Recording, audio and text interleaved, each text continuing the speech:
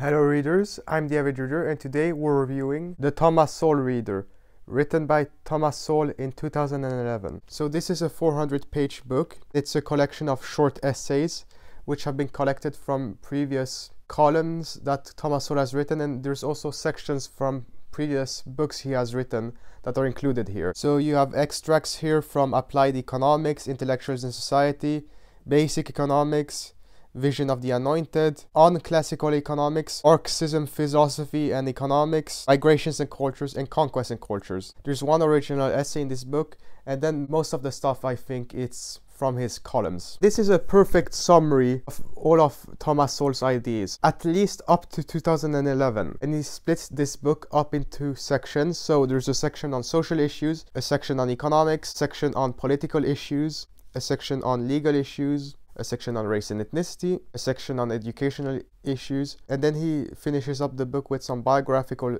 sketches of his life and also some random thoughts. So just these one paragraphs which are interesting thoughts he has had. Most of these essays that are included here, they're just 2 or 3 pages. I'm not gonna talk about so much of the content of this book because he covers so much. I mean, I've reviewed 8 Thomas Sowell books so far, and a lot of the ideas in those books are all summed up perfectly in this book. So a chapter which is maybe 30 pages in one of his previous books, it is well summed up here in a couple of pages. But he does have some longer essays. So there's an essay on Karl Marx, which talks about the life of Karl Marx and how he was someone who's constantly in debt and lived off other people. There's also a longer essay about affirmative action around the world. There's a longer essay also on the pattern of the anointed. So you have 3 stages here. So the first stage is that the anointed think, oh, this is a crisis. Often it's not a crisis, it's something that's been improving actually. Then they come up with their solution, which they believe will solve the problem. Often it solves nothing. And then you have the results where the problem is worse and you have other unintended consequences. And then they go back to the crisis, and this cycle repeats of crisis, solution, results,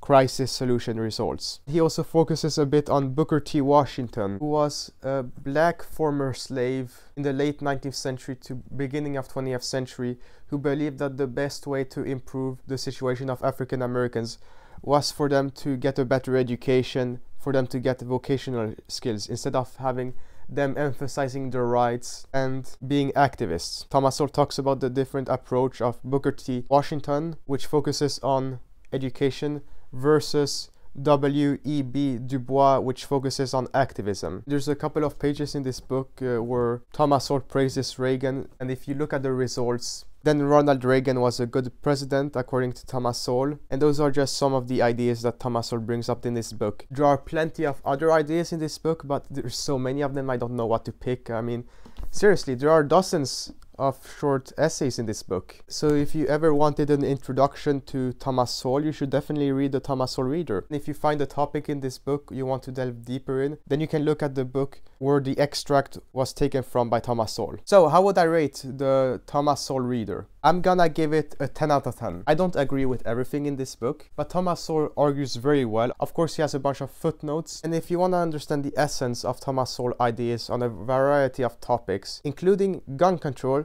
then you should check out the Thomas Sowell Reader. This was for the most part a fun read for me, because you cover a wide range of topics in this book. Some of the topics that are covered here include, for example, autism, abortion, minimum wage, and also Thomas Sowell delves into different interesting educational issues, such as what is a good teacher actually, and are good teachers rewarded?